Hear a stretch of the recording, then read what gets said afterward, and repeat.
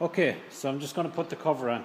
Now, before I put the cover on, I have to put this little plastic thing on the camshaft. Now, the interesting thing on this here is the way it works. Is this is the governor. So in other words, the faster this turns, these weights here push out, and it pushes this thing up. You can see they're pushing it up. So and that touches again the cover spring here, and it makes more diesel or less diesel go through the pump. So it's pretty kind of a neat thing. So now that should be ready to go. The dots are lined up, gasket is on, shellac is on, cover is ready, and I think we should be ready to go here. Okay, so now let me see, I have to orientate this properly. Okay, and plus there's the little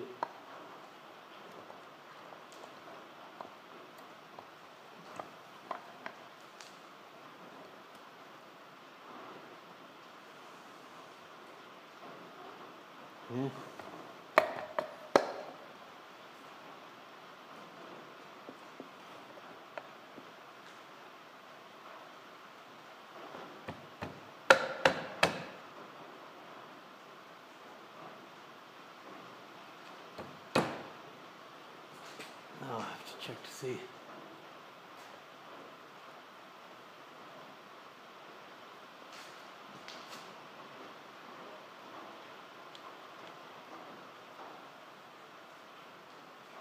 Now way down.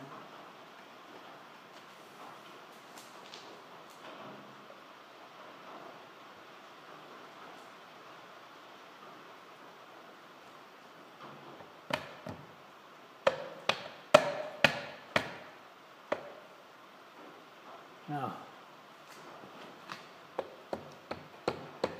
I think I have to put a few bolts on this now to get it right. Now again, bolts.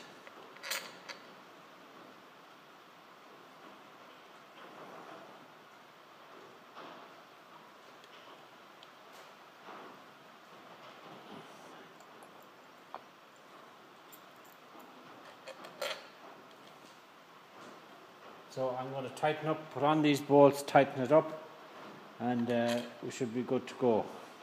Oh yeah, the other thing is I have to put an oil seal on here. So it should be just a matter of it's just a matter of tapping that oil seal down around. I'll show you it here in a second. Okay. So again, that's the oil seal. A little bit of grease.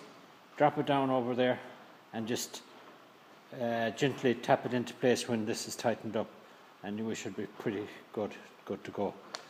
Okay, so I'm just going to tighten this up. I'm not going to show you that on video because it's taking too much time and space on my phone, so I'm trying to cut down the videos.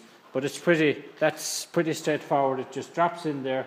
If you have everything lined up, it'll drop in there, no problem, and it just tightens up. Nothing to it.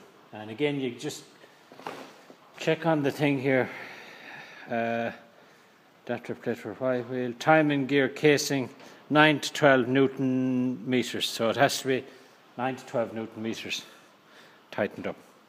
Okay, so then we should be pretty good then. Okay, so yeah, see you later.